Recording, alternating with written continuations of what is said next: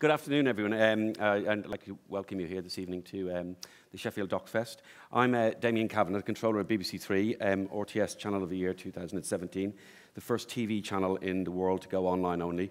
Our objective on BBC Three is to back ideas and tell stories that matter to young people, ideas that can help them understand themselves and their place in the world.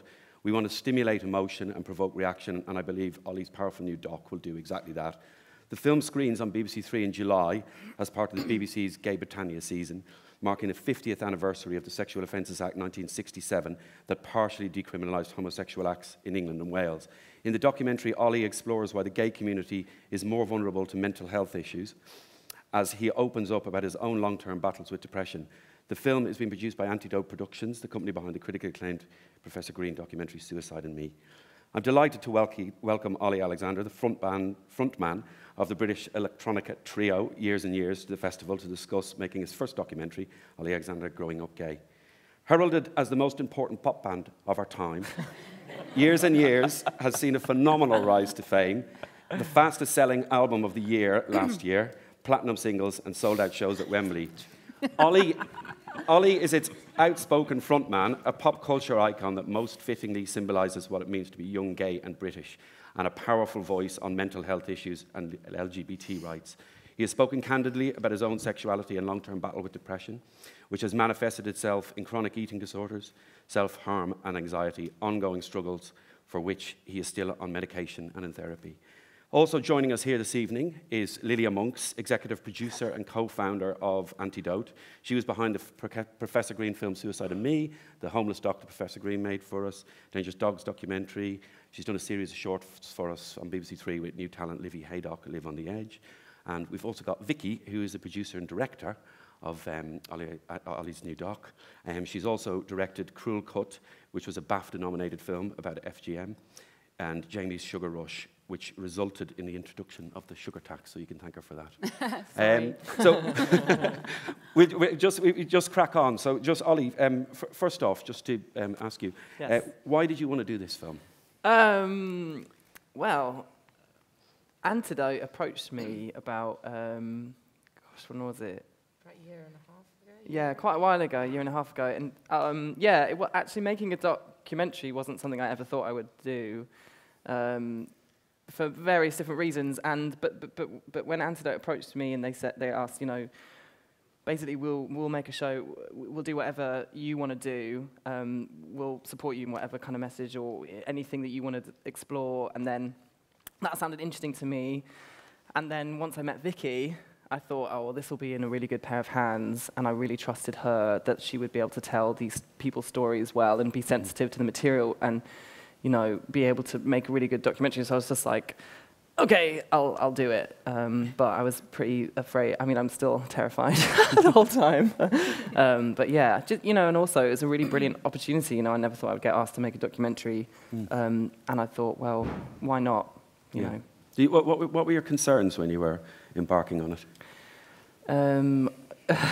Well, I guess, first of all, I never really saw myself in a role of like presenting a documentary, so I thought I'd be bad at it. And secondly, you know, this area, which I care so much about, LGBT issues and mental health, in very limited, in like a 50-minute format, and would it potentially do more harm than good? And like, you know, we really do struggle with representation as LGBT people, and I've taken up space now as a representative in some way, and it's like I need to really be, you know, I think about all the time. I spend a lot of time thinking about the stuff that I do and say because I think it's important, and I don't want to, you know, fuck up basically. And so I was worried. You know, I had a lot of kind of worries about, you know, making the wrong steps or saying the wrong things, and then I realized, you know, that's just. If you really think like that, you never really do anything or say anything. And I thought if it could help, you know, I really care about these issues, and this, you know, the documentary that we wanted to make, I felt like was important. And I was like, oh, I'm being ridiculous. Like, this would be a really great thing to be part of. Yeah. So. Yeah. Lilia, did you just want to talk a bit about how the project came about and why Antidote contacted Olly? Yeah, well, we sort of seen in the press and watched a few things online that Olly had done about mental health, and we thought it was really powerful stuff. and we knew about Years and Years. We loved the music. Not that was the reason we approached him. And we just thought that, you know, we have done a lot of films in the mental health space, and Olly just seemed really sort of passionate about the area. So we kind of approached to get a meeting in with him and Martha, his manager. I think what sort of struck us immediately about Olly, which was probably why we actually really sort of pursued this film, is that he was so genuine. It's coming from the right place. You know, it's not, he doesn't need to chase fame, doesn't need to chase money. You know, Olly really did want to make this film to make a difference. And I think working with somebody with that intention is just, you know, a real privilege for us. And that's the space that we come from too. And I think, you know, it's very easy with TV to sort of try and get the ratings or try and make something that, you know, just gets the headlines, you know, and that's really not what we're about as a company. And we're sort of working in really sort of sensitive situations and very vulnerable places with vulnerable people. And I think we really sort of take that as a huge privilege. And as soon as we sort of had that first meeting with Olly, we just immediately knew that he was the right person for us to be working with to make this film. There hasn't been a film done on this, you know, in terms of mental health in the LGBT community. So it's kind of, which is a big shock when you sort of hear about statistics. So, you know, that put together with Olly's intention for us was just, yeah, a no-brainer, and we just pursued it really, really quickly after that. Antidote's had a, you know, the history of the Professor Green films, and this film is, you know, you're working with talent and talking about very, very sensitive subject matter. What do you, how do you approach films when you've kind of got all that stuff to kind of consider? I mean, a big thing for us is trust. I mean, that is sort of the number one on our list, and it's kind of, you know, we need to have the trust of the contributors and of the person who's going to be fronting the film, because, as I said, it's a real privilege to go into these people's lives and hear their stories. You know, and without that trust, Olly's not going to want to open up. The people aren't going to want to tell their stories, you know, so for us, that's the number one thing. And I think for us, you know, the priority is always going to be the people in the film, and then the film second. That is just how we operate. So I think we work very, very closely with BBC, because obviously a lot of these people who sort of appear, the contributors, can be sort of on the brink, and we have to do everything we can to protect them. We would never want to do anything that A, damage them, B, damage Olly, C, you know, damage anything. It has to be sort of really positive outcome. It's never going to be easy making these films, because they are difficult situations and they're sort of, you know, emotional journeys, but by the same token, it's got to have a positive impact, and that's really, really important to us. So we work very closely with charities to make sure the tone of the film is right.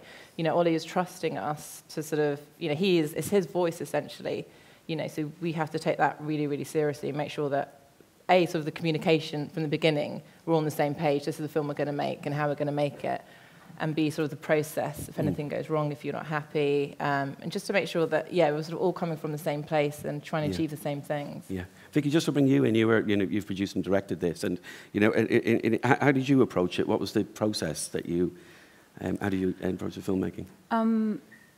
Yeah, we're still actually making it. We're shooting next week and we're still editing it. For me, it's personal to me as well. I grew up gay, and so I kind of brought my own stuff to it, you know, my own empathy. And it's one of the reasons Olly and I just clicked straight away, was because we have a sort of shared history. And that was, you know, and we also, the assistant producer who's here today, Pete Grant, is also gay, and it was quite important for us to kind of, you know, to be able to empathise with all our contributors and the rest of it. But yeah, it's you know, Olly and I sat down for hours before we actually shot a frame of this and talked about what it was that we wanted to achieve. What you know, I learned a lot about Olly. We talked about the kind of contributors that we would cast. So it was very much a collaboration, and I think that's really important, because, you know, Olly is incredibly creative, and he's putting his heart, you know, out there, and yeah. Should we watch just so people can get a sense of what's happening in the film? Should we just watch a clip? I think we've got the diary clip as first up.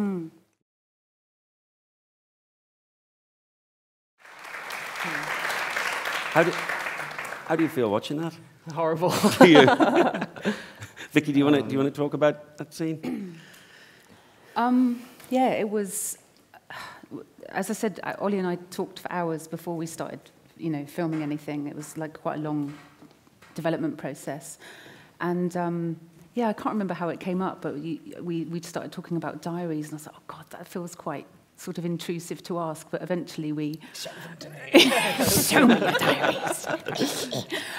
Yeah, And we got them back from your mums, didn't we? And yeah, it was quite a difficult scene to film, wasn't it, really? Well, it was hard, yeah. I mean, I've kept diaries ever since I was about 11 years old, like on and off. And so, yeah, Vicki asked me to look, have a look through some stuff, if anything might be, relevant to this. And I put it off until about like 2 days before the shoot day, and because I just didn't want to have to like go through everything. And it was quite an intense experience, but it was very, I don't know, I guess it was definitely interesting. And actually, to be honest, making this whole documentary, and I've done a lot of like reflecting on growing up and stuff, and you realise how funny memory is, and the things that you think you remember and you're certain about often just aren't true, or like the things that you don't remember happening, but did happen. And I don't know. It's just I'm not really making a very coherent point, but just like how the quality of memory is very like fluid, and I'm still figuring all that stuff out. Just, you talk about it in that clip there, and it's just you talk about the sense in the film that LGBT people have a much higher likelihood of having mental health issues. What do you think's behind that? What needs to change for that to get better? That's why we made this documentary.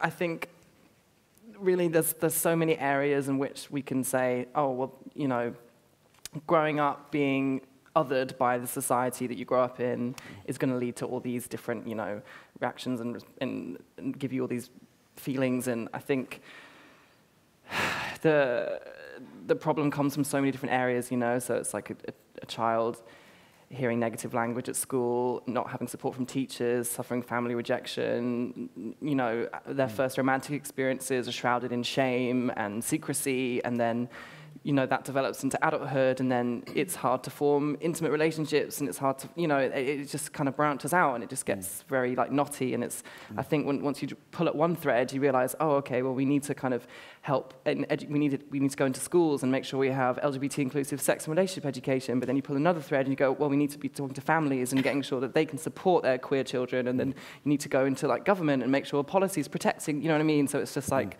this very multi-layered issue. I think what we've learned from doing this is there isn't one LGBT person that we've spoken to who has escaped unscathed from their upbringing and kind of this sort of stigma and discrimination that we all experience. I mean, even the healthiest of us, I think it's just something that really affects you.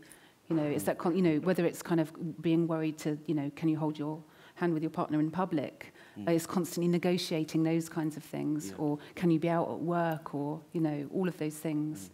You mentioned when we were just chatting earlier that you were filming yesterday in a school in North London where Olly went up with Paris Lees. What kind of reception do you get in schools? Do you think people are open, that they want to hear? Is it easy to kind of get into schools and have those conversations?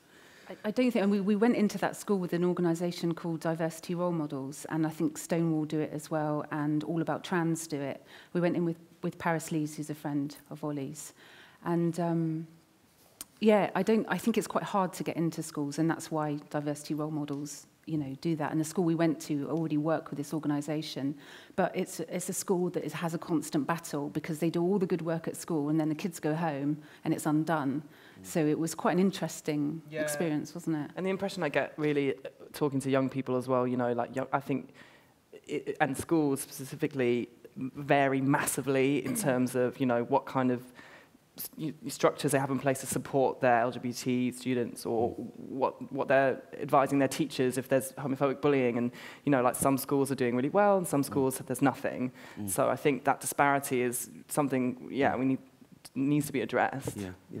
I watched the film. It's still a rough cut last night, and it's incredibly powerful and so many powerful scenes. And I just want to talk to you a little bit about one scene that particularly struck me, is when you spoke about when you were in school, and you described the people around you in school as your enemies, which is heartbreaking, I think, to hear that. How did you end up in such a dark place? What was happening? Doesn't everyone have enemies at school? Gosh, well, this, I suppose it's not easy to really kind of sum it up, but I was having a really tough time at home, and I didn't feel really particularly comfortable at home.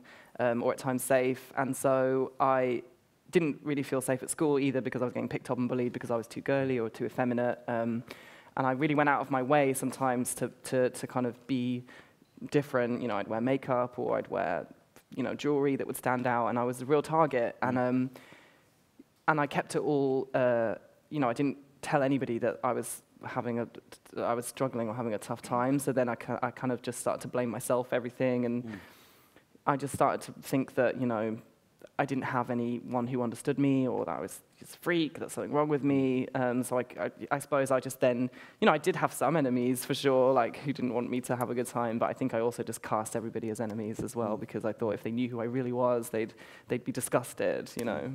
And what age did you first open up and talk to? Because there's an amazing scene in the film as well, where you talk to an old school friend, and she didn't know what was going on. When was the first time you shared with people exactly what you were going through? I mean, I'm still like, I still struggle to share with people, you know, what I'm really feeling, but which is probably funny because, you know, I do it in like newspapers and, you know, in TV shows now, but I suppose it took me like until I was 19, 20 when I started seeing like actual healthcare professionals that I understood that being open about my experiences would be a pathway to like healing. So it took me into my early 20s really to start doing that, and I'm still kind of filling in gaps for things, you know.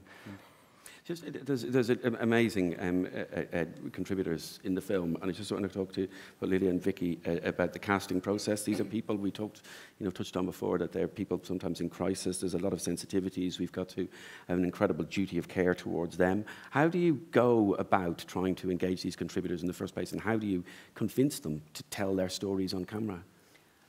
We worked very closely with organisations like Stonewall and Mind, Terence Higgins Trust, and that was the start of the process. And they all, actually, our contributors came through social media, interestingly, but sort of through the charities, and they advised us on how to work with those vulnerable people. So we had a really serious safeguarding protocol in place. And it was quite a long process. We met them several times before we actually filmed to make sure that they were happy with what we were doing. And, you know, we're very, we wanted to know what story they wanted to tell and make sure it was the right thing for them to do. So, you know, it was quite a long process before we actually started filming. And then, you know, it's an ongoing relationship, really. Yeah. Shall we show? I'm probably going to change the order of the clips now, because I think it's probably a good time maybe to show the Connor clip, because just off the back of what you were talking about, what you went through in school, and I think just about the contributor. He's an amazing contributor, Connor.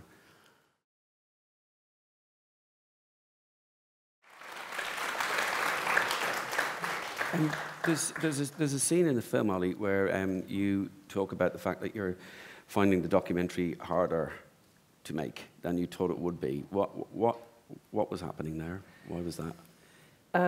Probably a couple of things.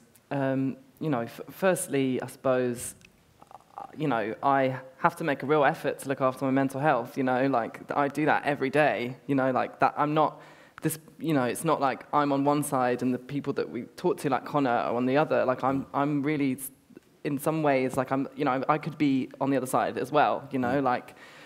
So I suppose I didn't quite realise how much making the documentary would bring up some issues for me and things that I might not have really fully dealt with. But, you know, that's something that I'm dealing with, you know, for the rest of my life. But also, the contributors that we spoke to, actually, especially one young guy called Sean, I mean, you just get so invested in these people's lives, you know, and it's like, you just, I don't know, it's just, they're opening up to you, and some, you know, I think some of them are in crisis, you know. Sean was, you know, kind of in recovery we'd been through rehab and was kind of in recovery for, you know, like drugs and sex addiction and, you know, slamming, and just, like, and it was so recent for him, and he was just being, so he was such an amazing, like, positive, like, wonderful person to be around. He was so amazing, but just, you know, opening up to you and, like, I don't know, it really, like, I don't know, it's just, it's a lot, it's very overwhelming, and you just want to help, and you're like, you hope that you're doing as much as you can, but it's it's difficult. It's just and then you think about our community, our LGBT community, and the problems that we face, and it is just sometimes very sad, and it makes me feel sad. and were there any particular shoots with contributors that you found more difficult? Definitely, probably shooting with Sean, just because I could tell how hard it was for Sean to do it, and how much of a difference it was making to him, I think, to be able to talk about what was happening to him. I don't know if you think that as well. Yeah. And he's just a wonderful person. I mean, they were all really, really amazing people. I think with Sean, it also felt quite close to home because we were similar age, and we both live in London, and I know so many people like Sean who struggle with drugs and struggle, with drugs and sex, and struggle just being an out gay person, that it was it was difficult. Yeah, just it's interesting, isn't it, that both the Professor Green film and this film, I think one of the themes that run through it, and is kind of, you hear it very, very kind of loud and clear, is about that people shouldn't be keeping secrets, and people need to communicate, and people need to talk. And there was just the mental health campaign that the Royals were involved in a while ago, and it was about speaking out. Do you think, how do we make sure that we provide a safe space for people to speak out? What has to change? What can we do? I think films like this, our hope for this film is that it is going to have an impact. I think a lot of people in the general public won't be aware of some of the problems that are facing the LGBT community, think everything's fine. So it's kind of raising awareness of some of the struggles that are being faced. I think is really, really important, getting some of the stats out there, telling some of these stories that are really heartbreaking. And, everyone's human, and it is going to have an impact on, hearing the struggles that some of these people face. You can't just sort of walk away from that and switch off your brain because the camera stopped rolling.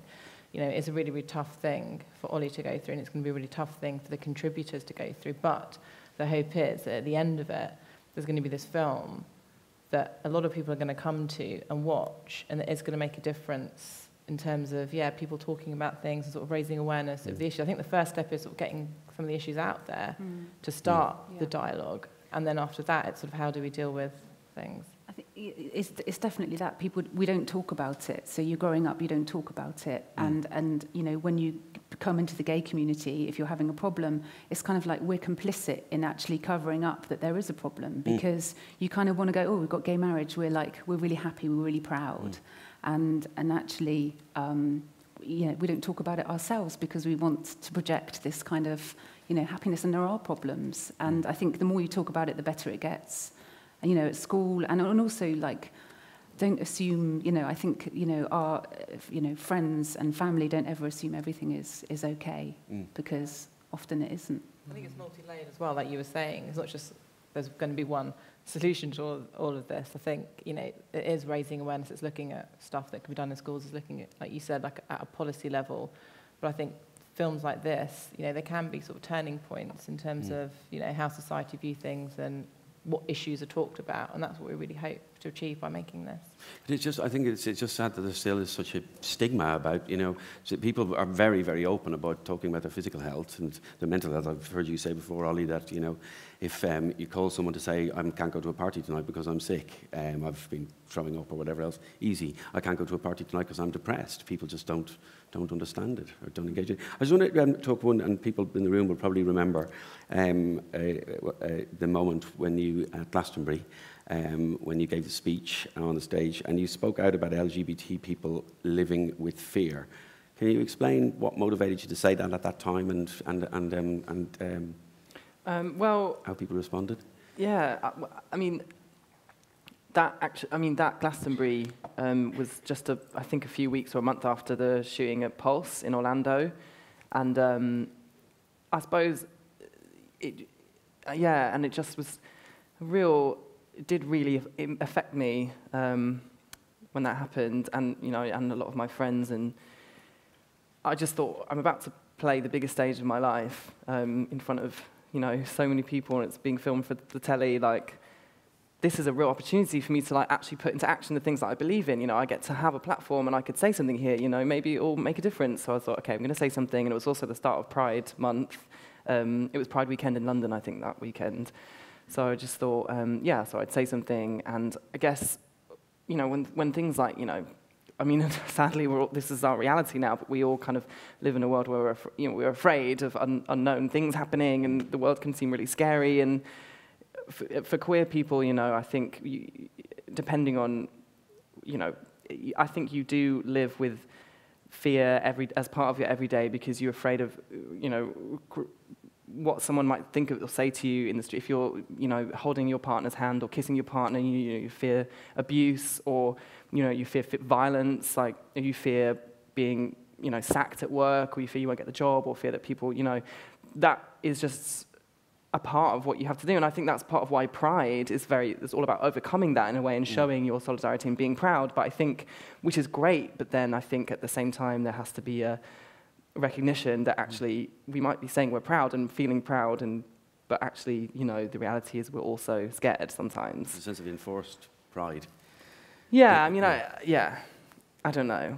What do you think? Yeah, no, I think you don't want to talk about it because you don't want to present a problem. It's kind of, you know, but actually the best thing you can do is kind of shine a light on it and have a discussion. Yeah. You know, I find this interesting because I've heard you talk in the past, and you mentioned about that if you had the opportunity to press a button that would get rid of any mental health distress that you've had or would have, that you wouldn't press it. Yeah. Why is that? Well, I guess it's part of how I kind of, you know, cope every day is by viewing my own, you know, mental health as a positive part of me, you know. So a lot of the work that I've done on that is really about kind of not rejecting the fact that sometimes I get really depressed and don't want to get out of bed, not rejecting that I get really anxious, or you know, not feeling ashamed that I had an eating disorder, or not, instead kind of getting close to those things and trying to see them in a more positive way and being able to kind of have a better relationship with. I'm not saying that will work for everybody, by the way, but it just kind of, I think it works for me. And if I pressed a button and got rid of all those things, I don't really know what I'd be left with. Right. So, and I don't want to be left with nothing, so, yeah. Of course. There's an amazing scene in the film where you organise a mental health night, and you introduce an honesty box at the night.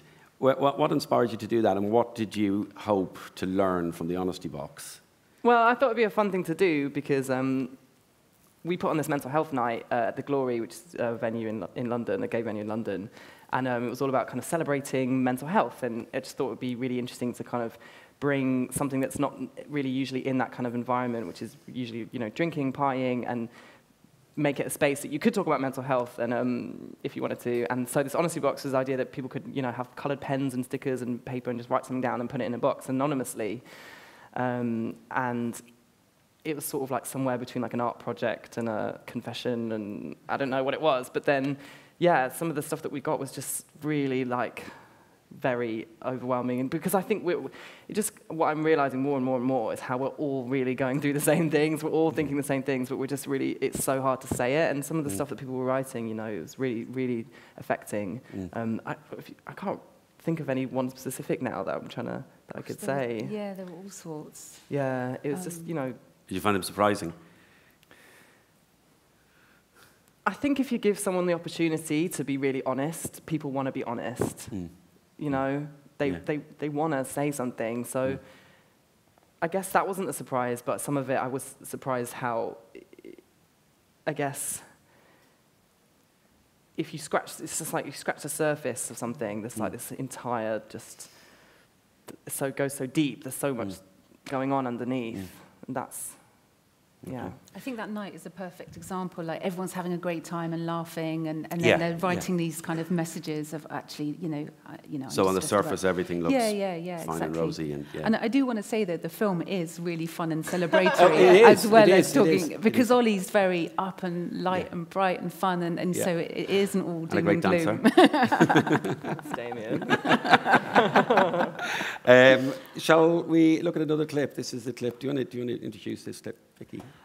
Yes, so we went home with Olly to see his mum, and so we went to his teenage bedroom. So let's see Olly's teenage bedroom. Action happened.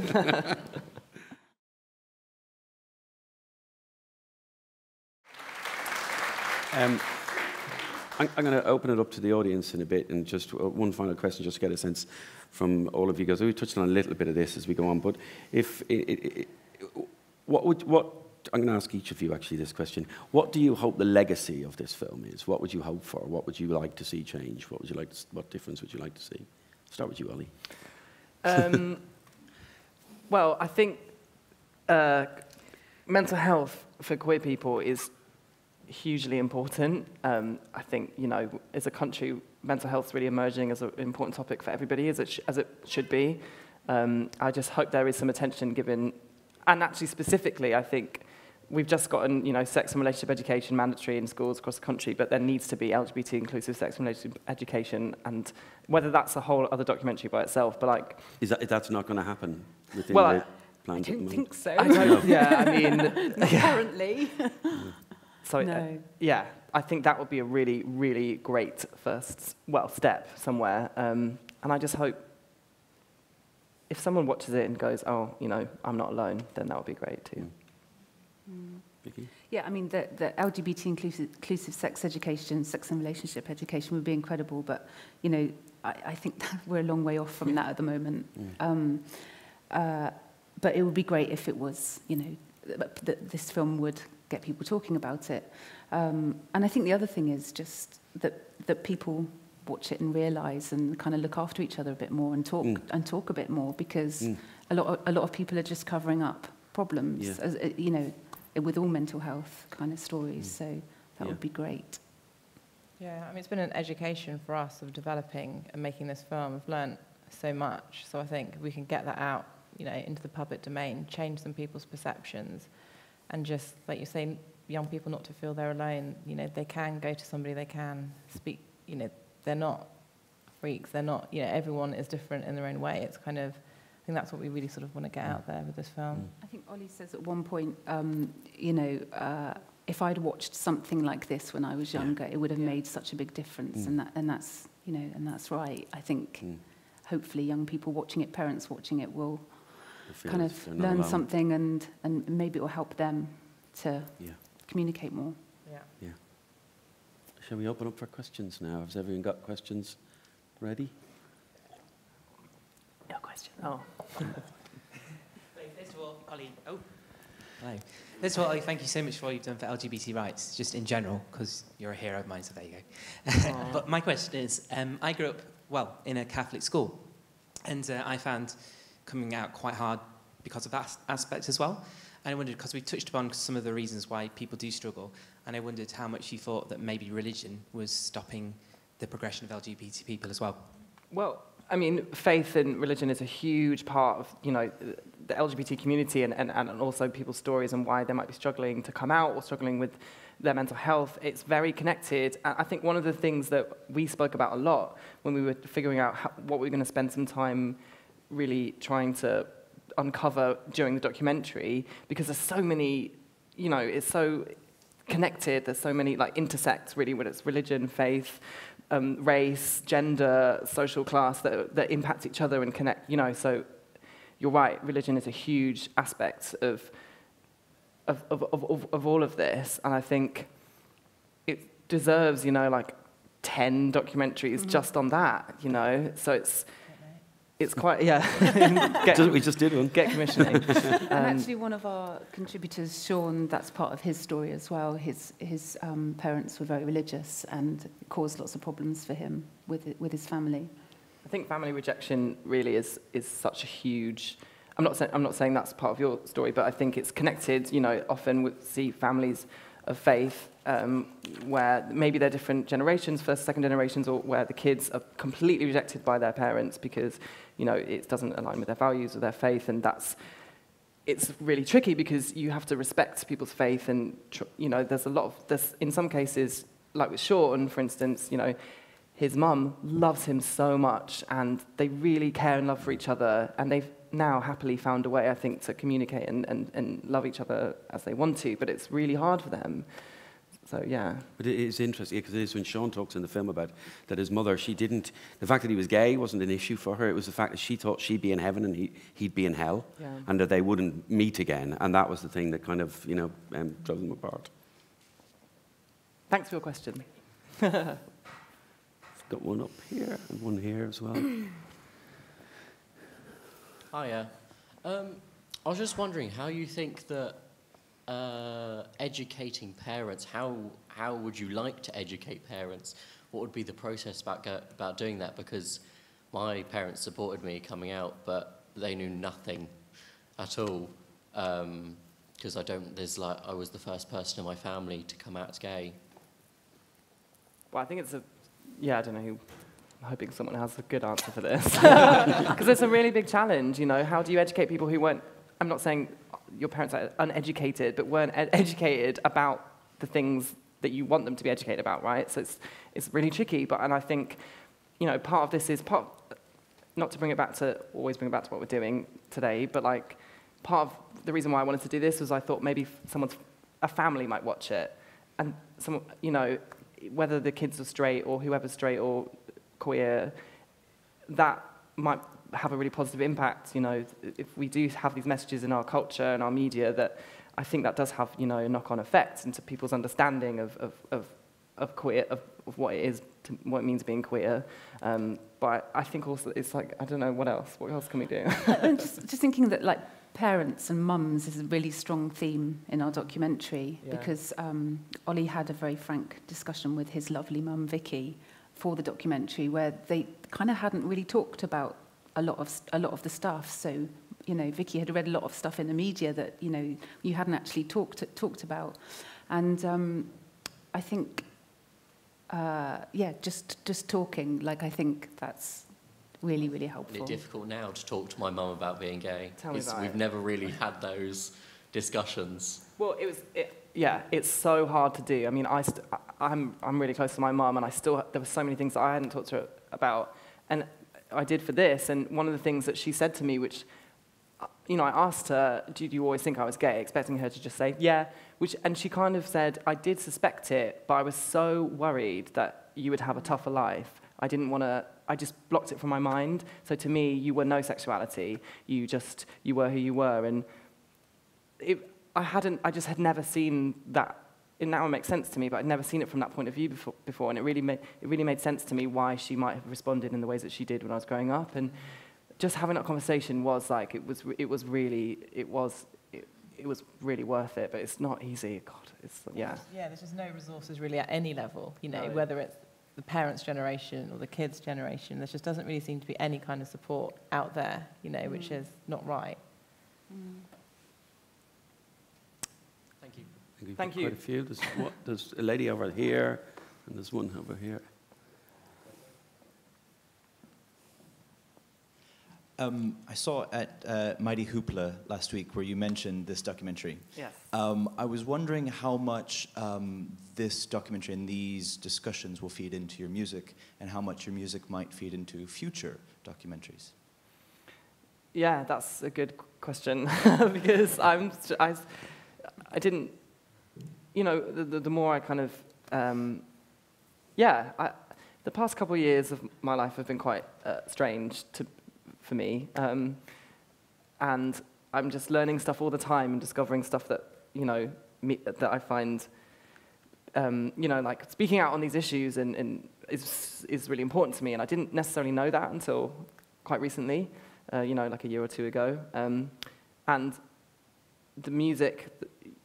I've been making music in the past couple of years too, and then somewhere along the line I realized that, you know, you can't, I mean, it would be weird if I kind of just like completely separated my musical identity from my other identities or something. So it does feel like they are in some way, maybe people would never be able to tell, but for me at least, they are like very like enmeshed with each other. I don't know really how it's going to influence it, but I try and just have like a militantly queer positive message all the time. Everyone gets annoyed with me because I'm like, it's not queer enough, or, you know, we're not being gay enough, or, you know, and everyone's like, just chill out, but, you know, like, I'm not about to, so, yeah. I think I speak for everybody here when I say thank goodness you do. Lelia, over here. Thank you for coming today. Sorry, it's a bit hard. I've suffered from depression from being 15. Sorry, I'm now 32, sorry. And I find it hard enough sometimes. I tend to put a smile on it, and people think that I'm, you know, really happy in life and sort of the party. How do you cope with that in the public eye?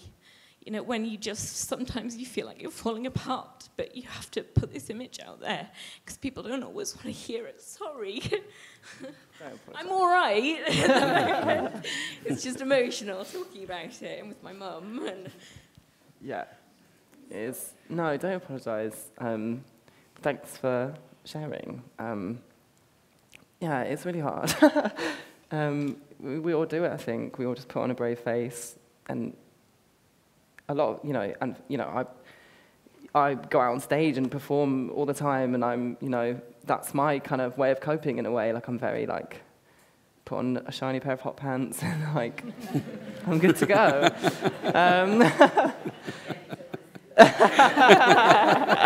So my advice is, I'm just kidding.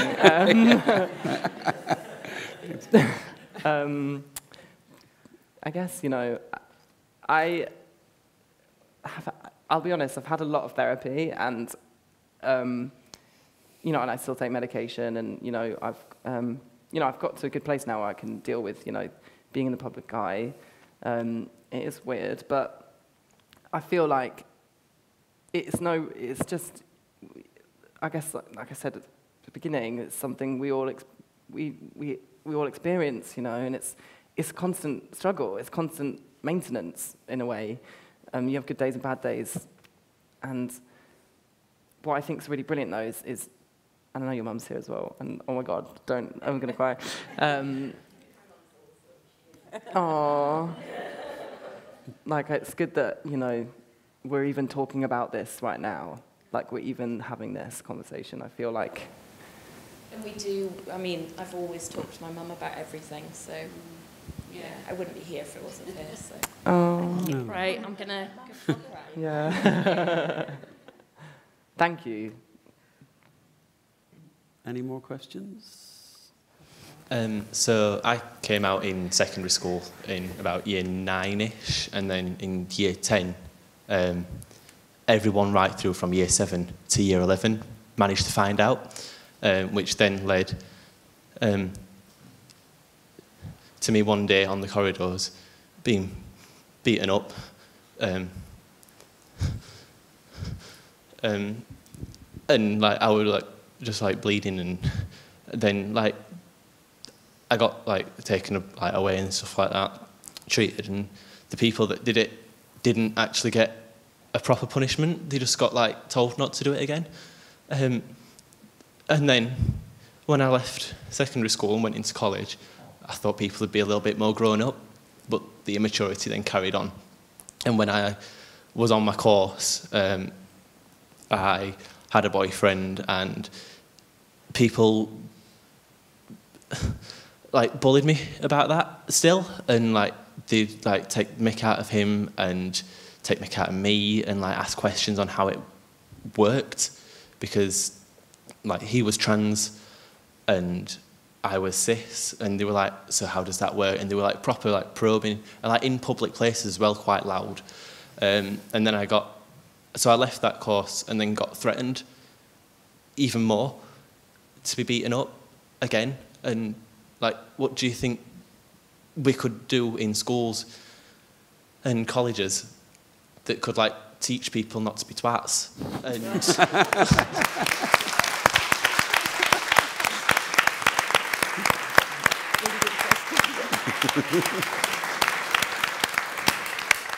well, you know, people don't realise that this is what is reality for queer people, you know. They don't actually realise that this is what we go through, you know. I'm really sorry that you had that experience. It's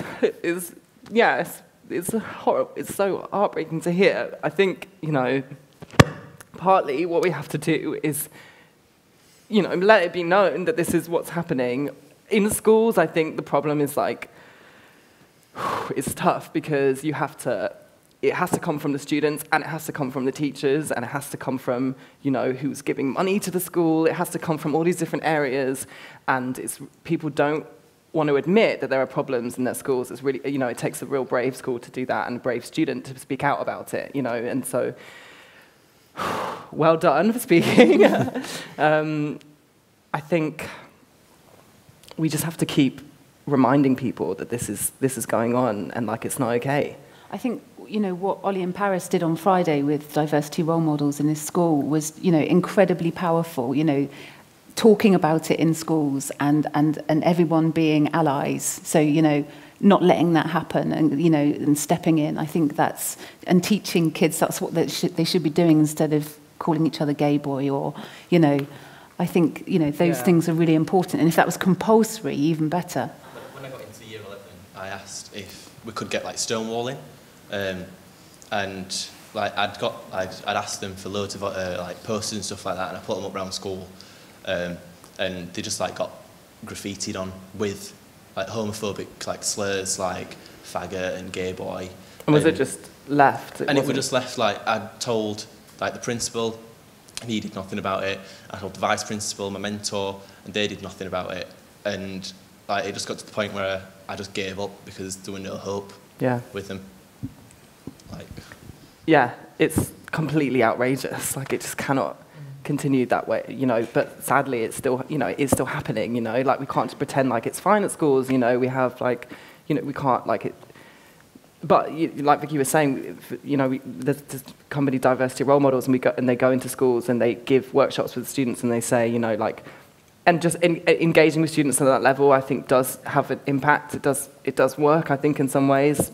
It's still hard for the queer kids, but I think at least having someone who is queer talking to them and their straight classmates saying, you know, if you do this, like, it's going to have a, you know, just letting them know the actual implications of the kind of behaviour and language that they're using, which, you know, I think that does seem to be at least one step in the right direction. But yeah, there's a lot of work to do. Thank you for sharing that as well.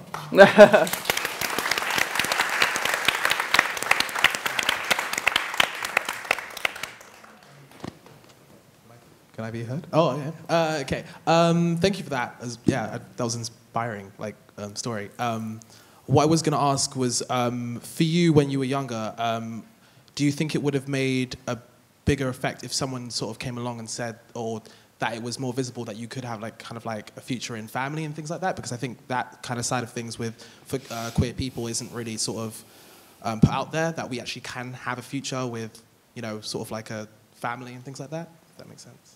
Yeah, I think it would have. And do you mean family, like? I mean, sort of like in the sense of, like, having a child and things like that. Because a lot of people are, I don't know. For me, family's kind of like a big deal. So a lot of people who come from ethnic backgrounds, the whole culture is based around family, and a lot of the time you kind of feel as though, well, I can't marry a woman, so what's next for me? Do you know what I mean? So, like, in that kind of. Yeah, I think it's, I mean, still now, you know, if we ever, you know, on TV, in adverts, you know, in government, you know, we just mainly see, you know, heterosexual couples, you know, and, like, it just, if you're a queer kid, it's like you're like, oh, what's going to happen to me when I get older? Is anyone going to love me? Am I going to be able to have kids? Am I going to be able to do things? And I completely agree with you. It's like, it's terrifying. I think we could, you know, there is work that I think there is some, like, progress in representation in terms of, like, in our media and stuff, but it's like we need to sort of be telling kids that, like, if you're gay or you know, if you're queer, you can still have this life and like you can still be happy and you can still have relationships because no one tells you that. Like, no one. But you can. And you actually can. So, yeah. Thank you. Thank you. Hi, Olly. I wanted to ask you about your experience of the mental health service, because I know Stonewall have done a lot of reports around homophobia in the NHS itself, so it's kind of like a double whammy, I guess, that dealing with coming out as gay, but then having to potentially go into a, you know, an organisation that's institutionally homophobic in some ways. If you had any personal experience of that? Well, when I was 19, I started taking antidepressants, and you know, I'd seen loads of different doctors in the NHS, because in London it feels like you see different doctor like every week, and I was really bad at making my appointments, so I'd just be like different GPs in different areas all the time, and didn't tell anyone.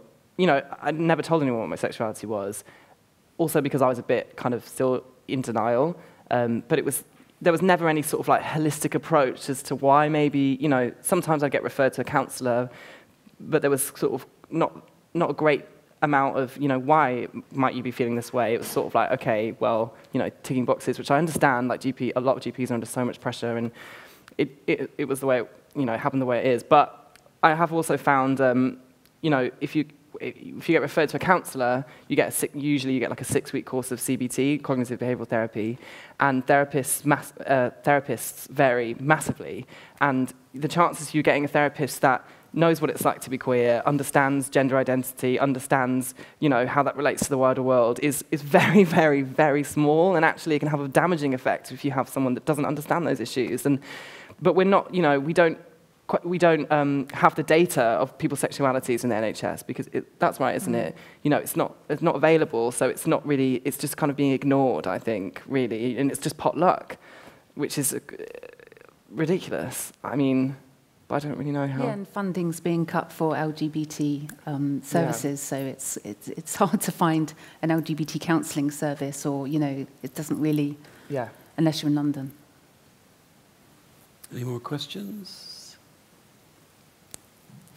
Don't make me cry again. We got one there at the back. Hi.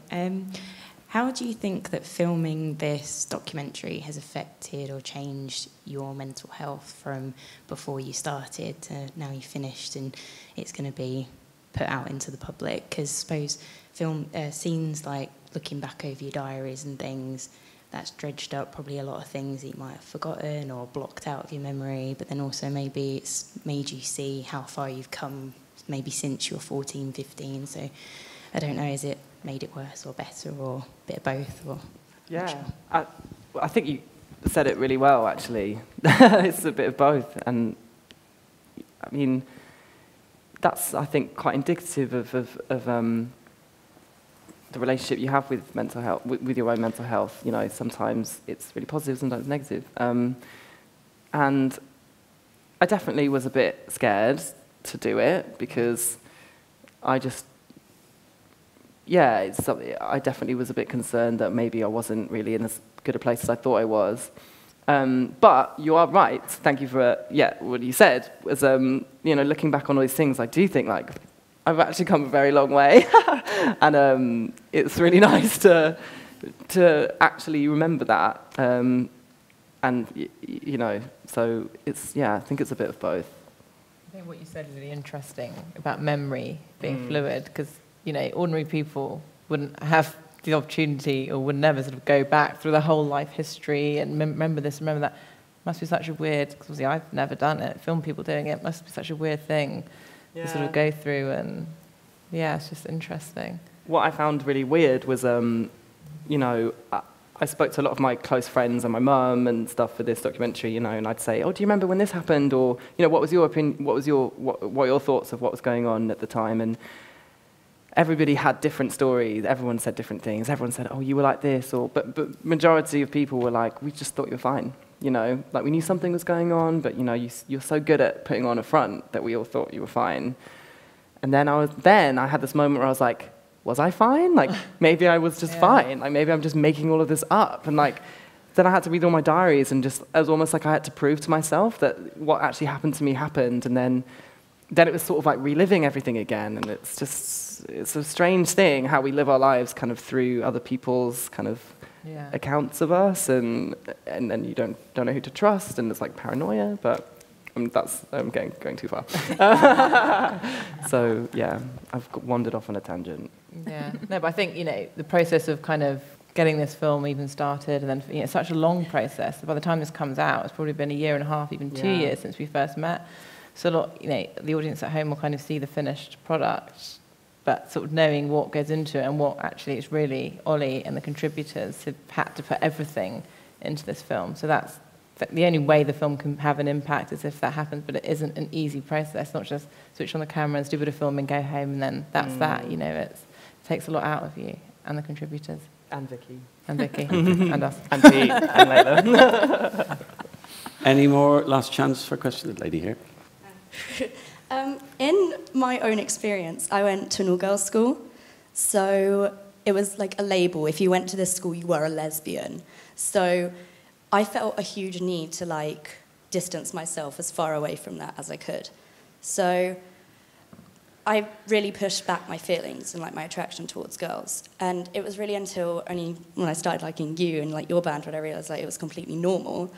That I came to terms with who I am and began to accept it. And my question is, does that help your mental health at all, knowing that you've, you know, helped so many people accept who they are? Yes, and also, no, really it does. And also because when, you know, first started, when years and years, well, from the very beginning, I still was like, people aren't gonna, like, I'm gay, like, they probably won't like me, you know, and I mean, I still sometimes think that, and, you know, when I go out in front of people, and having so many kind of, like, I've learned, like, it sounds real cheesy, but I have learned so much from the people that support us, because, you know, I see you guys, right, and, like, I know your stories as well, and, like, I see it on social media, and, like, it gives me so much, like, hope and confidence that there are young people who are so understanding and so supportive of each other, and that then gives me so much like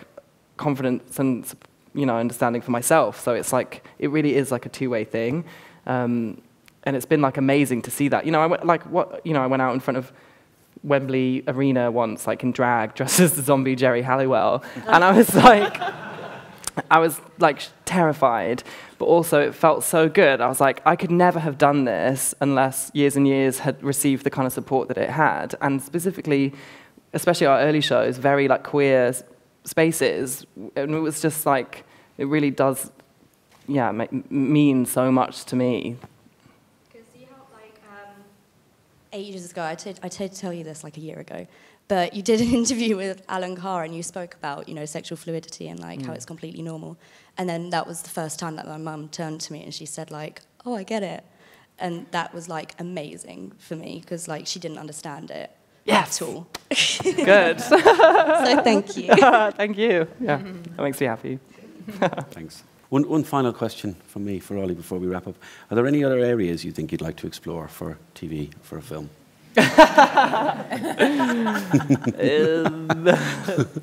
Something fun? I don't know. Yeah, never say never, but I can't. Never. Yeah, who knows? Okay.